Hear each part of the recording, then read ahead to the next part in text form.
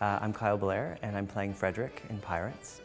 Well, Frederic was indentured to be with the Pirates until he reached his 21st year, which is what Frederic thinks. But in fact, the document reads he's been indentured until his 21st birthday. And Frederic was born in leap year, which he didn't realize, and the Pirate King and Ruth reveal to him.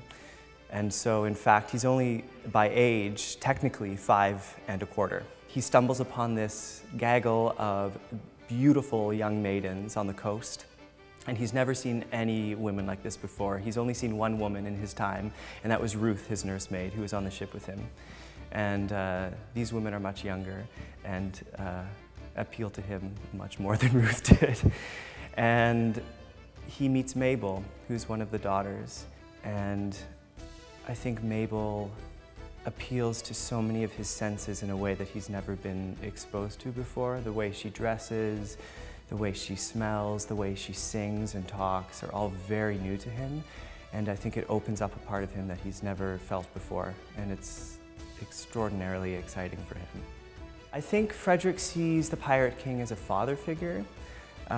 He's definitely sort of shown him the ropes, literally, on the ship, and taken him under his wing.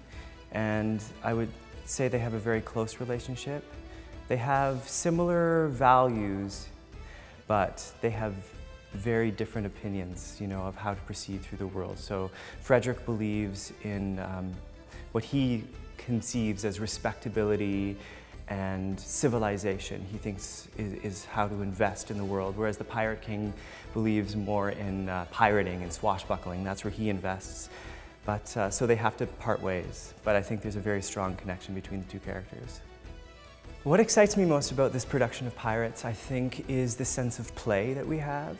Our designers have created this incredible playground of a set for us, and the costumes sort of sit in a steampunk world, and we're having a lot of fun. There's sword fights, we're sliding down ropes, we're swinging on ropes, there's zip lines, there's stunts and pyro, so it's a big adventure, the world that we're creating, and it's really fun to go on that adventure each night. And what I hope is that the audience feels welcomed into that adventure, and that they go on just a greater ride as we are going on.